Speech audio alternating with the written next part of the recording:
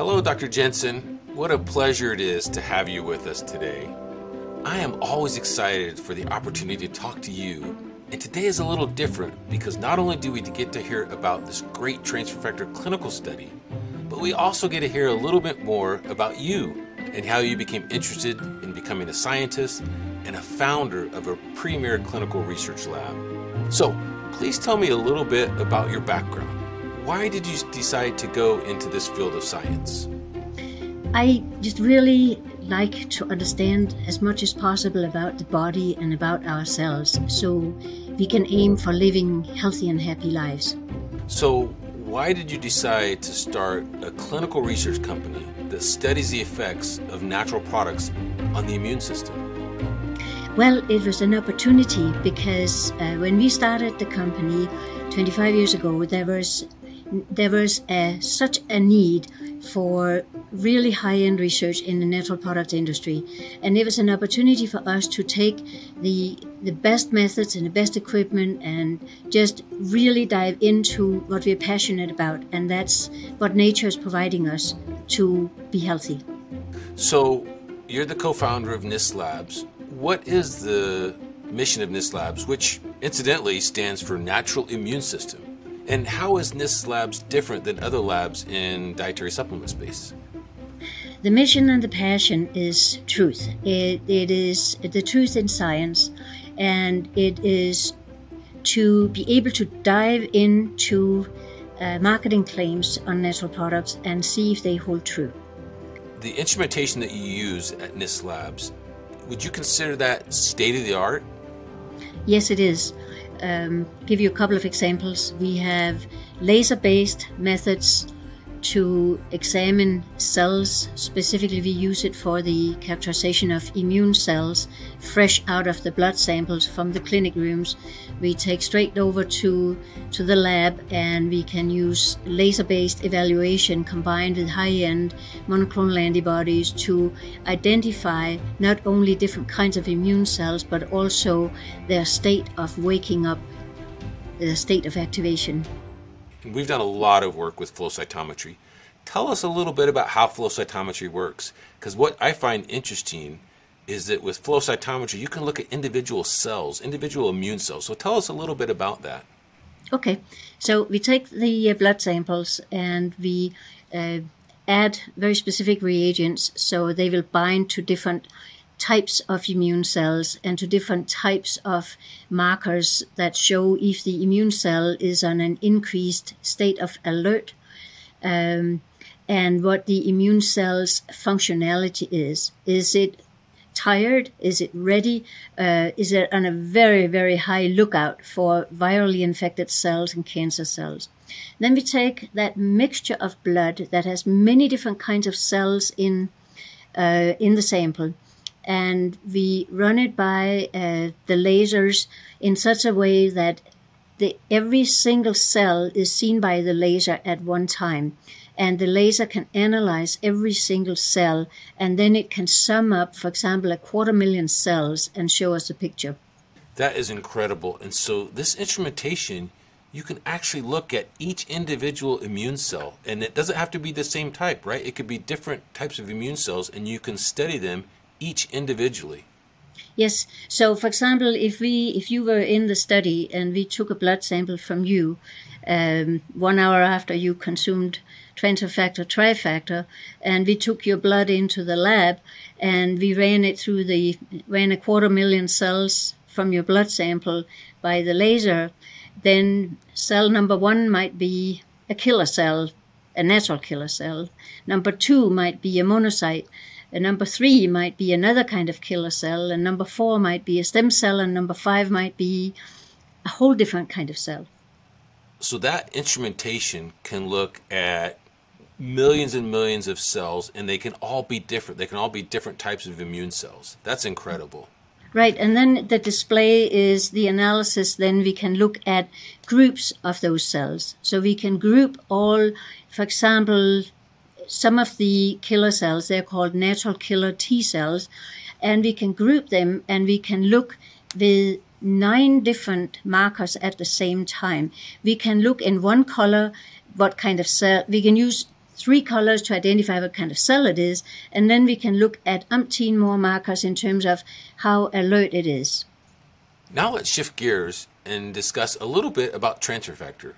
I'm actually just learning that you've studied transfer factor before for nearly 20 years.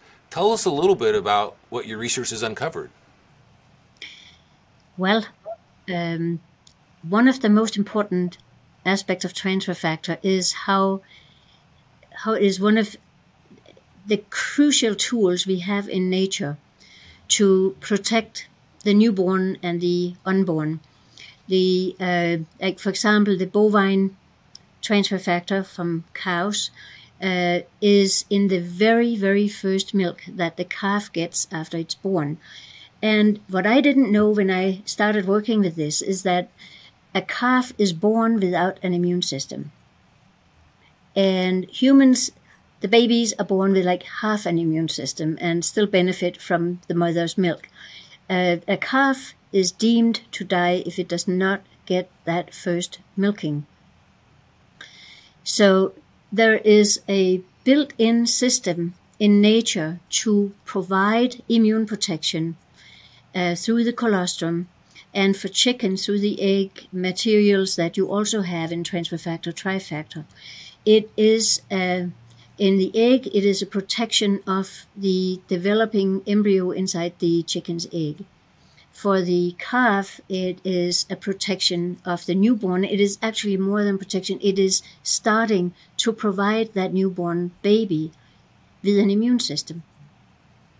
And the beautiful thing of this is it is so conserved in nature that it acts on different species. And the bovine, the material from the cow's colostrum milk, can protect humans. And the egg material can also protect humans, or it can protect turkeys, or it can protect pigs, and it can protect horses. That across all birds and mammals, those molecules will talk together. And we can, as humans, consume that material and get the benefits from other species. And it is pivotal, it's a pivotal aspect of what nature has provided us. Wow, that's a great summary of the benefits of transfer factor, and I think that's why we started the company 4Life. Now let's turn to our clinical study. You performed a study for us, and perhaps the study that you performed is not typical of what you have done in previous studies.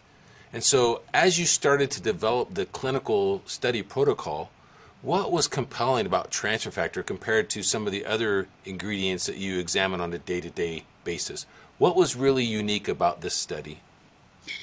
Just the nature of the product. We work a lot with botanicals, and we work a lot with medicinal mushrooms and algae and many other types of products. And they all have the mechanisms by which they trigger these responses are a little different than your product. The medicinal mushrooms and the algae, we have a good feel for what they trigger already in the gut mucosa without even being absorbed into the bloodstream. For your product, it seems much more likely that there is a rapid absorption of the transfer factors into the gut mucosal tissue, and that's where you have an enormous amount of immune cells just sitting ready and waiting for that call for action. Walk us through how this particular study was conducted. Okay, so the study participants were all healthy, and we are we have them come in on 3 different occasions. We have them sit down quietly in our clinic rooms, 1 person per room, and we have a very quiet environment to reduce the noise so we can better pick out what is happening. And then we feed a participant either a placebo or the active product. And we then take blood 1 hour and 2 hours later, and we take blood the next morning. And then we look for what is changing in the immune system. So we are looking at very fast changes. And the power of this type of study is that each participant will consume placebo and at another occasion will consume the product. So we are looking at their changes in relationship to the day where they had placebo. They serve as their own control. And that is what makes this kind of study so powerful. Yeah, a lot of times we think about these types of studies as really the gold standard, right? It's a double blind, it's a placebo controlled, it's randomized, and so really whatever result you get is a true result. Is that right? Yes, if we limit the noise and we have a very controlled environment and we are alert and observant to how our participants are doing. But yeah, with the protocols in place, yes, then we get a very clear answer. Wow, that's amazing. So you're doing these studies and you're literally looking at immune cells within a couple of hours. And so can we say with great confidence that transfer factor is clinically proven to act on the immune system within 2 hours? Yes. That's incredible. Wow, that is really, really incredible. Now, I'd like to get into the weeds a little bit more here because for us, this is really big news. So transfer factors acting on immune cells to improve their communication process. Is that correct? Yes. And it improves immune system surveillance. And if that's not enough, it also increases the alertness of our immune system, right? Yes. So my question is, how is transfer factor able to do all those things after only one dose?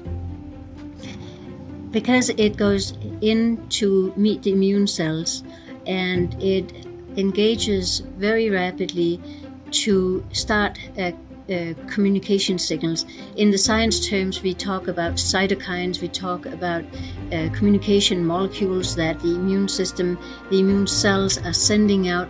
They can circulate throughout the body and we get like a cascade of events. So even if you are just consuming some little portion of the product, that will initiate a few cells doing something that will tell other cells to do something that will then cascade, and more cells are going to get involved, not just in the area of your stomach where the capsule dissolved or got in contact, but throughout the body. Wow, this is incredible that transfer factor can do all of that after only one dose. And I believe we discussed previously that this research will be submitted as a manuscript to a scientific journal. Can you just describe the importance of publishing this type of research? Yes, it has to do with credibility. Papers that get published in scientific journals will have gone through review by other scientists in the field. So when a paper gets published, it will have been through some scrutiny. And that lends, as I said, credibility to what makes it into the literature. Wow, that is just incredible research. And I just want to say that you are an amazing research and you bring such great value and credibility to transfer factor research. So on behalf of 4Life and all of our affiliates and customers from around the world, thank you for your time and thank you for your insights. Thank you.